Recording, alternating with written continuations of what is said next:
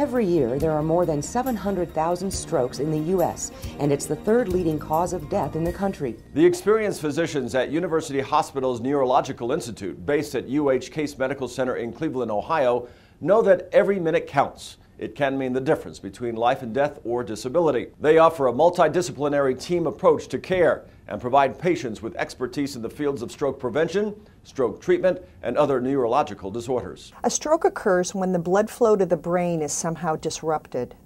There are two kinds of stroke.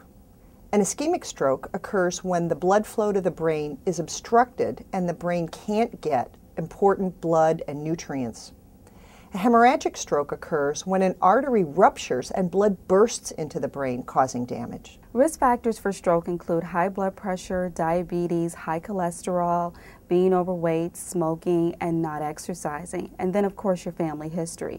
And I think the most important thing is controlling your high blood pressure, your high cholesterol, and your diabetes, which includes modifying your lifestyle if it's going to the doctor on a regular basis and exercising, and then taking your medicine as appropriate. Well, a stroke is a medical emergency, so patients need to call 911 and come directly to the emergency room. The treatment of stroke very much depends on why you think the stroke occurred in the first place.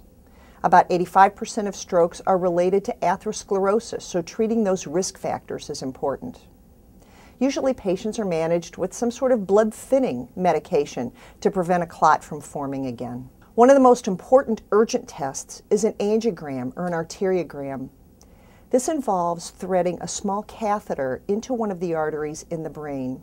Not only can it give us very delicate pictures of all the blood vessels and which blood vessel is obstructed, but also it can offer us a way to treat that obstruction. University Hospital's Neurological Institute is making a difference in the lives of their patients.